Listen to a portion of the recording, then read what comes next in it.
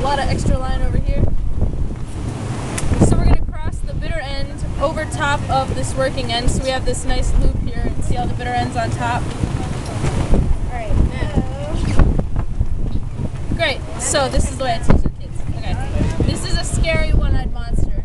Horrifying, I know. And the only way to defeat the monster is to sneak all the way around behind him and poke him in his one eye. He's only got one. After that, he's pretty useless.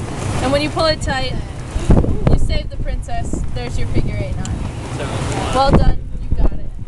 Brilliant. Absolutely brilliant. Now, the biggest mistake people make on this one is they don't sneak all the way back around to the front of the monster. They just poke him in the back of the head a lot, which, like, isn't a figure 8 knot at all.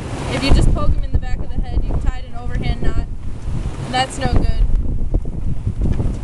Just like that. That'd be a mistake. I'm gonna just go for it. Alright, go for it.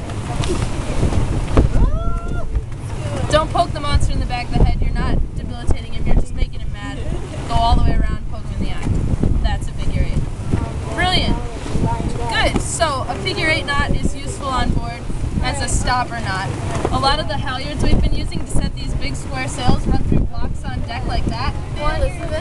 And if there isn't a stopper knot at the end of it, and something were to happen where we all just sort of let go, it would go shooting up through the blocks and up into the rigging, and we wouldn't be able to use it anymore to set the sail, which would cause us a lot of problems. So it's really important that all those halyards have stopper knots tied in the end of them, so if we did all let go at the same time, rather than running through the blocks, it would just catch on the knot, and it wouldn't be able to slide through the block.